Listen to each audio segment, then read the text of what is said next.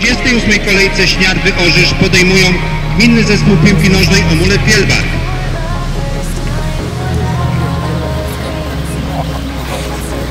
Goście wystąpią w strojach czarno-żółtych w następującym zestawieniu. W bramce 12 Tomasz Przybysz. Zawodnicy w polu: Cezary Nowakowski 2, Sebastian Nowakowski 11, 13 Michał Murawski, 26 Daniel Wodkowski. Gospodarze Śniardwy Orzysz zagrają w strojach zielono-białych w następującym składzie. W bramce 94 Patek Kleczkowski. Zawodnicy w polu: z 14 kapitan zespołu Artur Kopiewnicki, z 17 Jan Sidorowicz, z trójką Radosław Laszkowski, z dwójką Karol Lubin, z 19 Dawid Skalski, z 8 Krzysztof Czaplicki, z 7 Bartosz Tomaszewski, z 6 Bartłomiej Kuprowski, z 16 Adam Marcinkiewicz.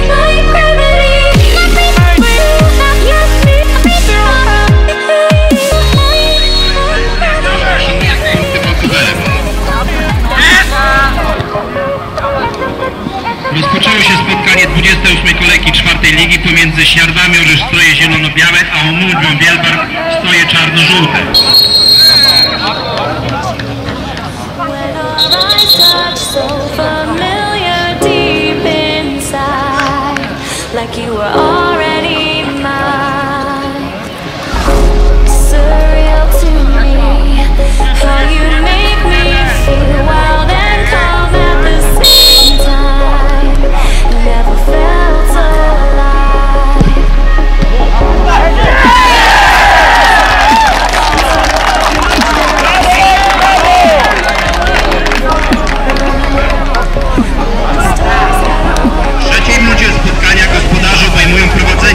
Bramkę zdobył grający z numerem 16 Adam Marcinkiewicz. Śniardwy Omulew Wielbark 1-0.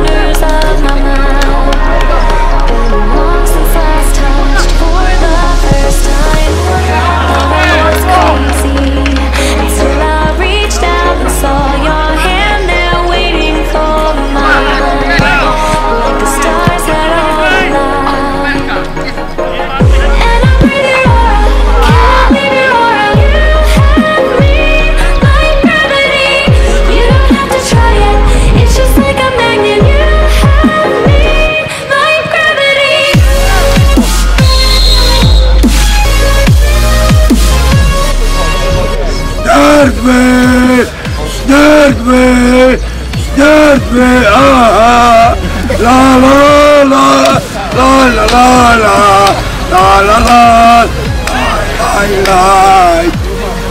Brawo Śniardwy, 0 pany jest, 0-0.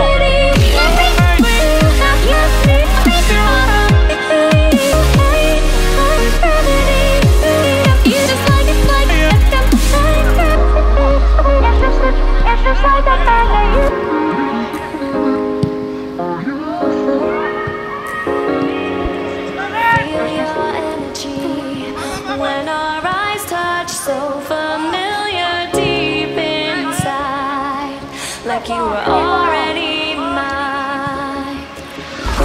Surreal to me, how you make me feel wild and calm at the same time.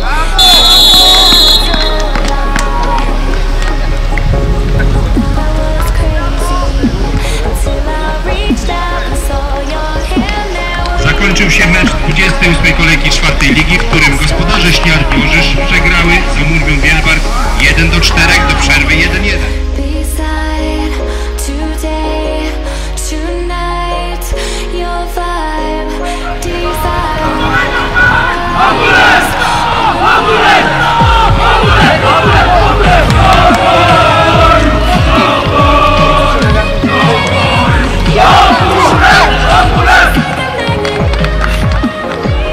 Like gravity.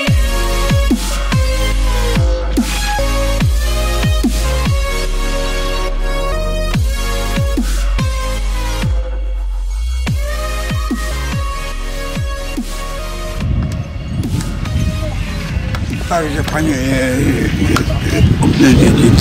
tutaj jest wszystko, jest po meczu, jest i trochę dzisiaj był ciężki dla chłopaków, ale na ten mecz będzie jeszcze lepszy. Obiecuję.